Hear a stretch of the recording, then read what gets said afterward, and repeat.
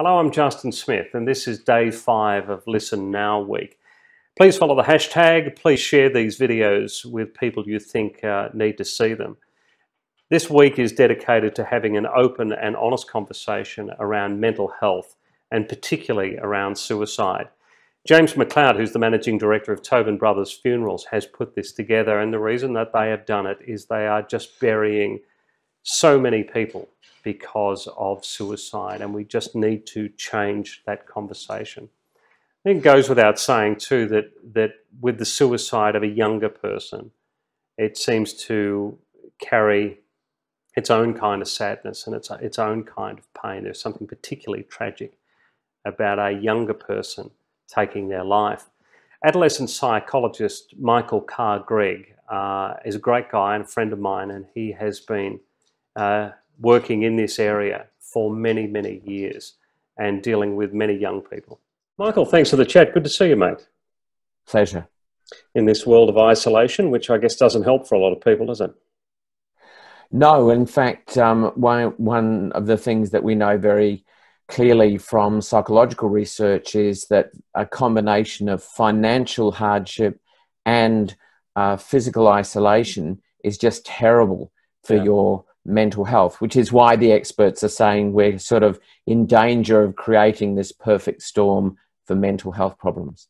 Have you seen, I mean, and no detail obviously, but have you, with clients that you've been seeing, have you noticed the difference with the isolation?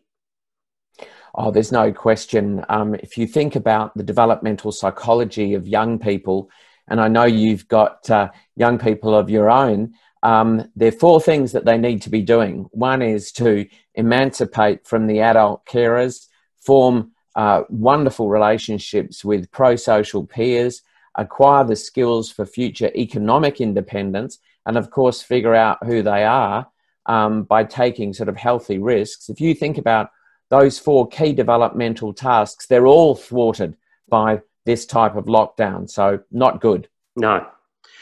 With suicide, Michael, I mean, we want to have a chat to you mainly about adolescent suicide, mental health and suicide, but how have you seen the conversation around suicide in the last few years? I mean, it has changed, but in your opinion, has it really changed enough? Oh, look, no, I don't think it has changed enough.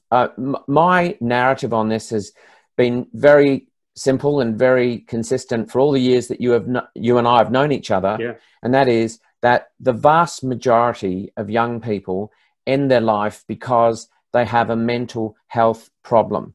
The most common mental health problem is depression. Now, that's not just me saying it. The greatest suicidologist that's ever lived in Christchurch, New Zealand, Annette Beautreys, has said this consistently. And therefore, if we're going to have a sensible conversation about suicide prevention, we really have to have a conversation about depression. And one of the litmus tests for this is if I was having a convivial meal with you and your family, I would ask the young people a simple question. Do you know the difference between sadness and depression? And sadly, despite all of the public health campaigns, I fear, Justin, that there are far too many people who can't make that distinction. Got it. Got it. So the parents having an understanding, the teens having an understanding, and also their friends having an understanding of that. So we all get to know each other a little bit better, and we all get to recognise that a little bit better. But also, as you're saying, recognising it within yourself. Well, depression is treatable, and it's most treatable if we have early diagnosis and early evidence-based intervention. And sadly, that's not happening. About 35% of the people who have depression across Australia, in fact, get treatment. And that leaves an awful lot of people who don't. Michael, I know that you have been at the awful end of this, but there are a few things I would imagine that are as tragic as a teen suicide on the families, on their friends, and obviously on the person. I think how do you get your head around something like that? I think it's the equivalent of an emotional nuclear bomb going off, and the psychological fallout lasts not just minutes, hours and days, but years. And I think it is still shrouded with so much shame that it really is something that a lot of people push underground. They're really quite ashamed of what has happened. I had a conversation with a friend of mine yesterday, and yesterday was the anniversary of their brother's suicide, and they were telling me that they still do not speak of it within the family, and that was 20 years ago. So they don't talk, if somebody were to die of cancer, or they die in a car crash, or, the way that we've talked about those things have really changed, but suicide but that doesn't help, does it? I mean, it doesn't help anybody to not discuss it openly. So how do we do that? I mean, how do we change? For me, as a journalist working in the media, how do I change? But how do families change? How does society change? Well, the difficulty we face is that we know that if we report a suicide in all the gory details, the when, the where, and the how, we know from multiple pieces of research that that has a very significant evidence-based likelihood of increasing the overall prevalence. And I know that you wouldn't want that, and I know that most of the responsible journalists around Australia wouldn't want that. So it really is a matter of following the guidelines that have been laid down by the Mindframe organisation, where you can acknowledge that somebody did in fact take their own life. And in many instances, they do mention the fact that there was a history of mental illness, and I think then go on to discuss mental illness, but not to dwell on the minutiae of how, where and why the person who ended their life did so. But we still, I mean, you would read a newspaper article. I mean, does this need to change? You read a newspaper article and, it says that somebody died, and then it doesn't say how or what, and right at the bottom, it's got the Beyond Blue number or the Lifeline number. And you've almost got to put those two things together. You've almost got to play a little Sherlock Holmes sometimes and work out a couple of things that people have said in the article, where they said he died alone, there were non-suspicious circumstances, and you piece it together before you hit, you go, suicide.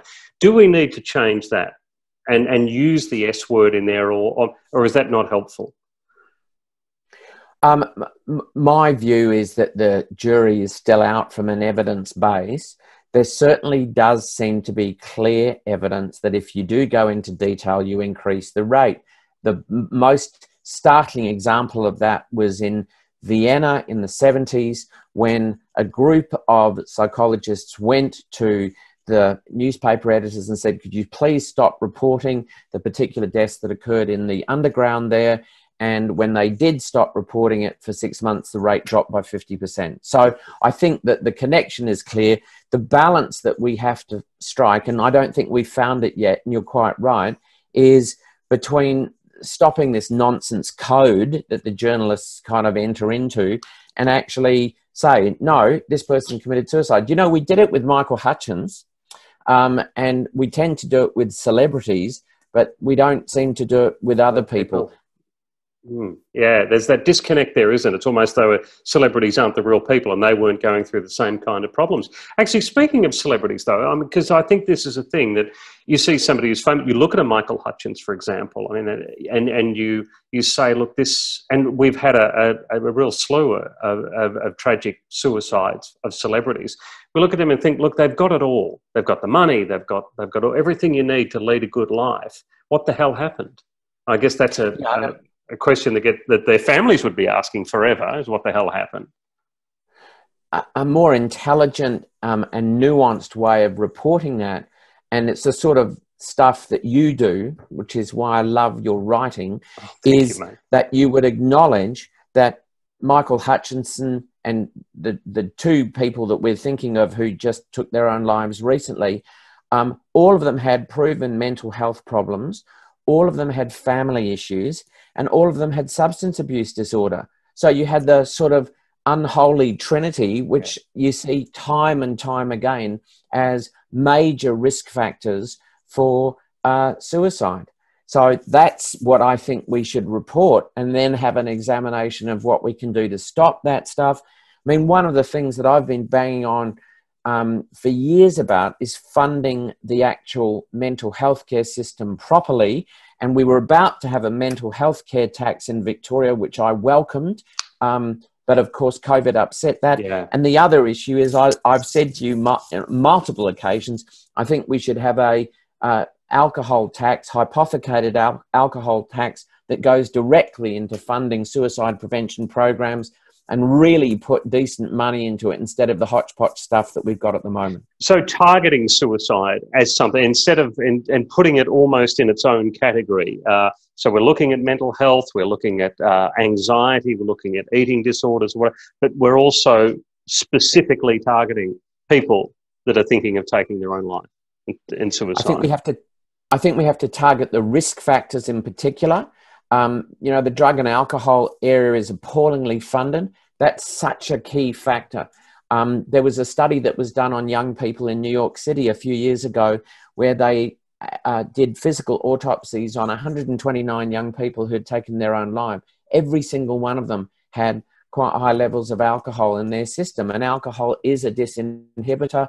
We know that, you know, that's a key factor, as is the illicit drugs, which seem to now almost be, you know, fobbed off as, oh, it's just a phase that they're going through. No, it's a real risk factor and increases the risk of suicide. Michael, last thing is you're in your office and you're talking with a 16-year-old, and they're in a dark place. And well, firstly, do they admit to you that they've thought about hurting themselves and taking their own life? And secondly, if they do, what is your approach? Well, the answer to the first question is no. Mental health first aid is all about asking the question directly, having the courageous conversation. Are you thinking of killing yourself? That is the question. And a lot of people are frightened of asking that question because they're worried they'll put the thought in their head, which is an understandable assumption, but it has no evidence. So if I ask that question and they say yes, then I follow up with questions like, have you got a plan? Is there a date by which time, if things don't change, you're going to do this? Have you decided already to do this? And then obviously I put in place a safety plan. I tell the adult carers of these young people, because that's my job, and I do absolutely everything I can to keep them safe. Might mean that they have to go on medication. It might mean that they have to go into hospital for a while, but I will do everything I can to keep them alive. Well, it's a big fight, isn't it? It's a big fight, and what's happening right now with our isolation is not, it ain't helping, is it, at all? No, but I've just finished a webinar with the Victorian Department of Education where we talked about the despair that many of the year 11 and 12 students are feeling at the moment. And we had quite a few on the webinar. So we had their voice.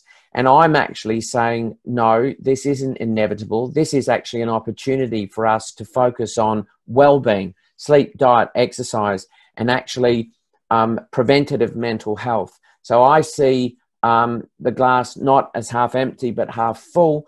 And I think more and more people are coming around to seeing this as an opportunity rather than a catastrophe. I think that is a great way of looking at it. Mate, it's so good to see you again. Thank you very much. Absolute pleasure.